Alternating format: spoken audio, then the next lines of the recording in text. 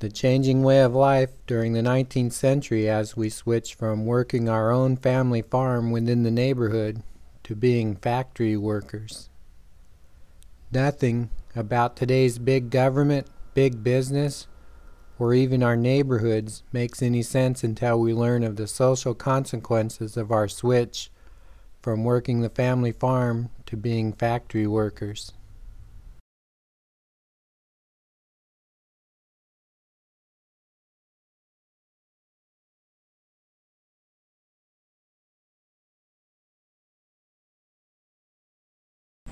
In the early 1800s, as the Industrial Revolution was developing in England and Europe, in New England we were living in communities of single-family farms. A typical family lived in a small house located on their own farmland, not in town. Each farmhouse was within sight of those of a number of other families because the farmhouses were separated by the length of the farmland. You could see the candlelight of your neighbor's home from your own front door. Nylander explains that as you approached your neighbor's doorway, you would likely hear the whir of the spinning wheel and the thump of the butter churn.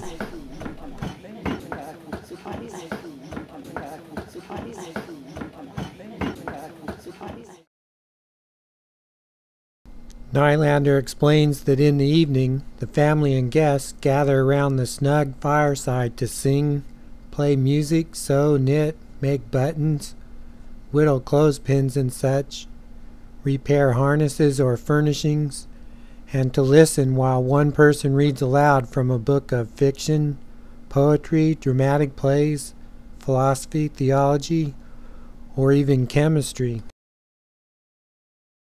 Nylander explains that relatives and neighbors enter households freely in an active coming and going to share joys and sorrows and to offer assistance, advice, and support.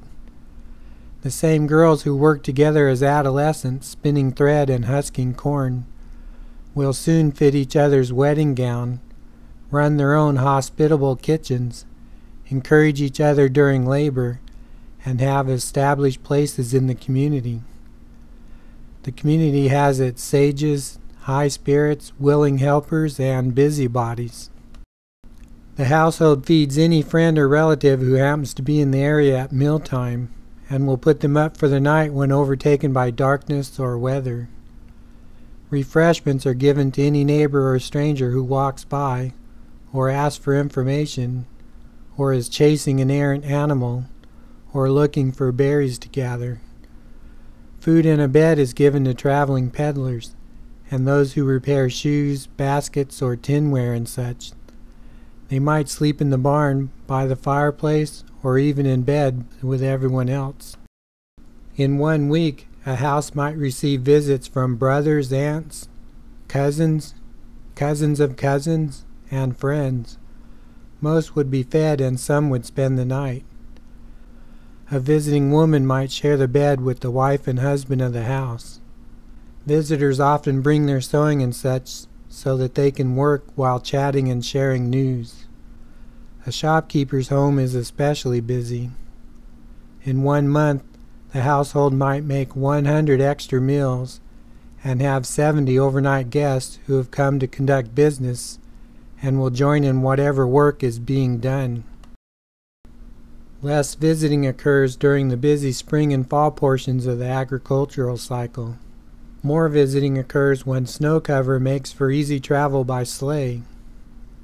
Sleighs enable one to visit a home even 10 miles away and return the same evening.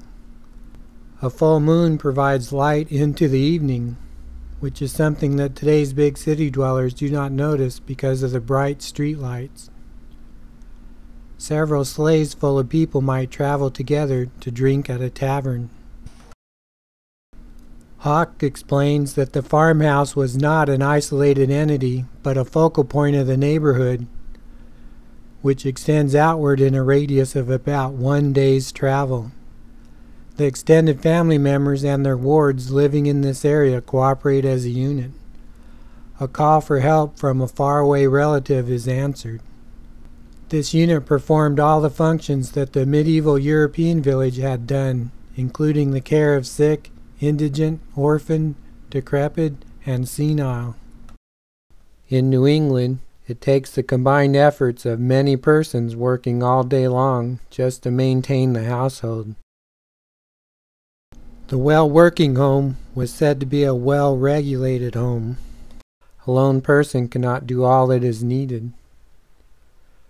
When one woman becomes ill, the other women of the house must fill in for her by working extra hours, and there is extra help from women of the neighboring homes.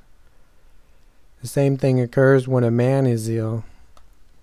To repay for the knitting help done by a neighboring woman today, a man might go to her house tomorrow to chop wood. He will be fed while he is working there until evening. A woman might sew a shirt for a man who is helping thresh wheat at her house. Household women performed a variety of so-called earning work that could be exchanged for credit at stores or was done on a day labor basis within the community's web of exchanges.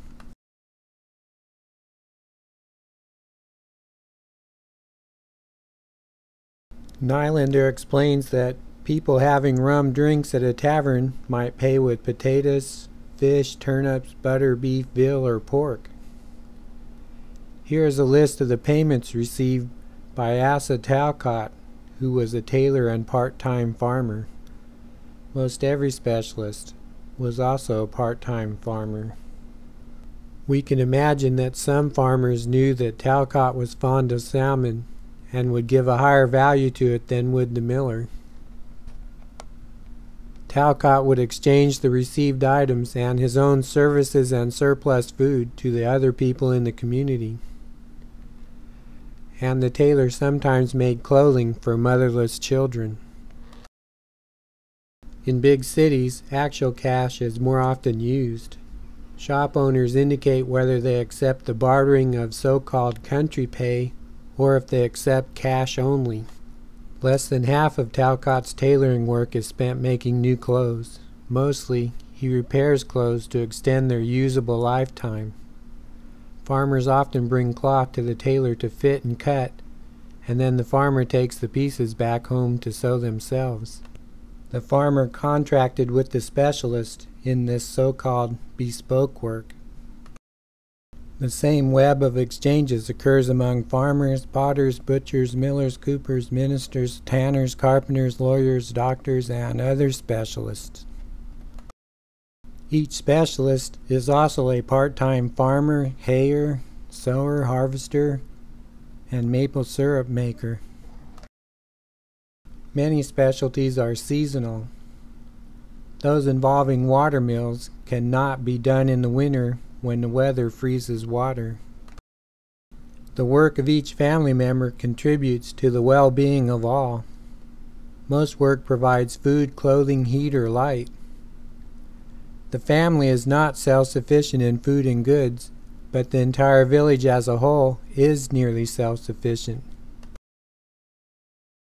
Within the homes of the community, mothers loan and borrow items and the labor of themselves and their children on a daily basis.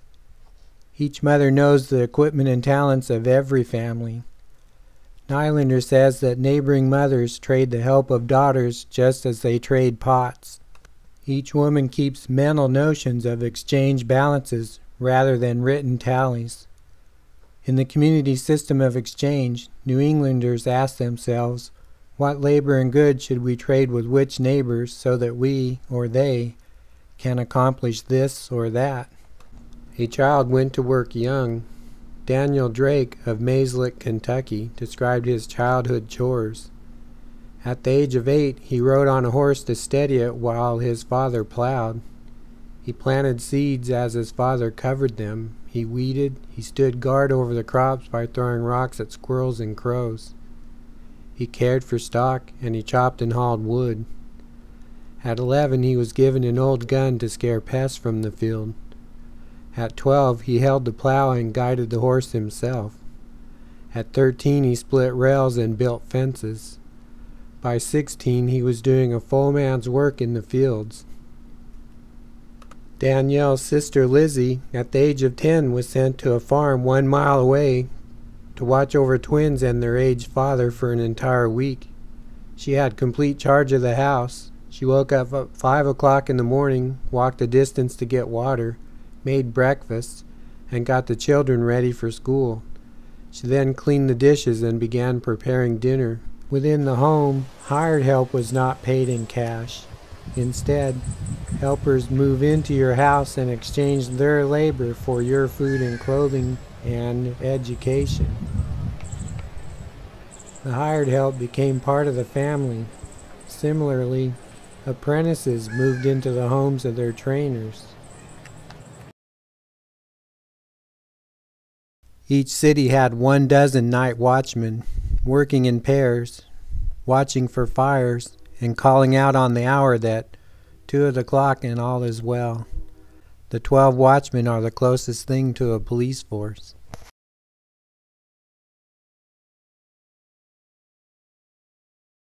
The town's residents were the fire department. An alarm brought everyone out to quickly form a double line between the burning building and the nearest stream or well. Each household brought a fire bucket, which was made of leather and might be marked with the family's name or initials. Water-filled buckets were passed along one of the two lines, and the empty buckets were passed back along the other line.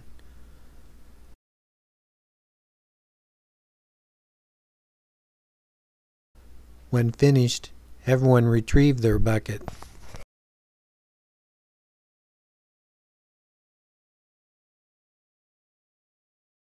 Both the original purpose and manifestations of our social genes are demonstrated as the community pools efforts on chores deemed larger than one person can do alone.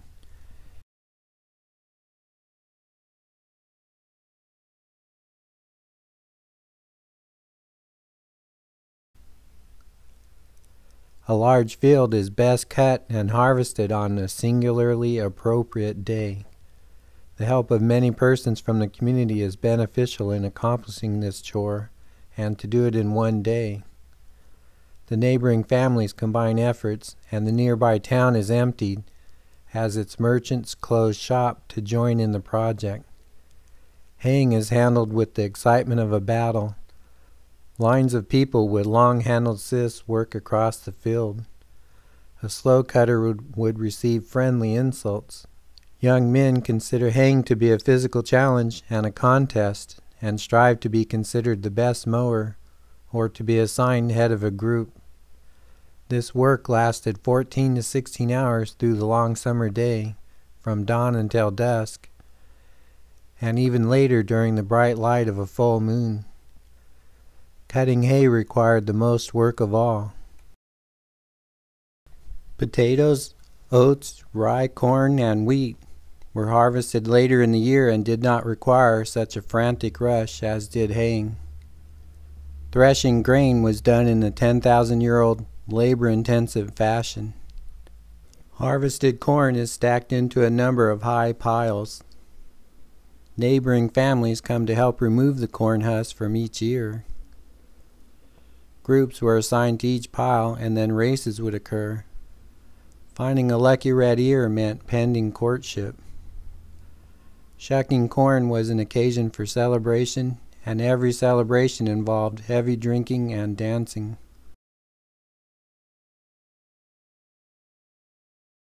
Alice Earle explains that after a heavy snow, community members used oxen-powered plows to push the snow off the roads. Everyone joined in to clear the roads because everyone needed to go to the school, church, post office, and town and be able to make social visits. Plowing began with those living farthest out of town. As they traveled inward, they were joined by others and their oxen. A tired ox would be left in someone's barn to be retrieved later. All raced toward the center of town where roads converged. There would be dozens of oxen and sleighs parked at the tavern. You still have to go in that. Community members would walk as far as 10 miles to meet at a homestead that needed trees to be cut down or needed rocks to be cleared from a field. Cut trees are left to dry for several months before everyone gathers again to drag away and pile up the logs. Accidents and injuries might occur while working, as men would drink much rum. Everyone helped, including the Supreme Court justice who lived in the area. Neighbors also worked the crop field of a sick person. People would meet to raise up a building, which might be a barn, church, or a school. They might break a bottle of rum over the central ridge pole. While we observe this modern-day barn raising by an Amish community, we'll discuss the aspect of human nature that is the exchange of mutual assistance. We see that a few days' help in harvesting might be traded for help in spinning thread, shucking corn, peeling apples, or tailoring a shirt. Some firewood or meat might be traded for the loan of a horse or wagon, or maybe for a few weeks' pasturing of a cow. Neighboring families exchanged goods, utensils, and the help of themselves and their children. No money was paid in these help exchanges, but mental balances were kept. Neighbors exchanged help in doing many chores, but especially in those that were large or had to be done so quickly, such as in cutting the hayfield. Soon after new families moved into a New England community, they were quickly entangled in the local system of exchanging goods and help. Everyone gave and received strength, time, and goodwill. The community was a social contract. These agricultural examples of mutual aid among neighbors is similar to those of other times and places.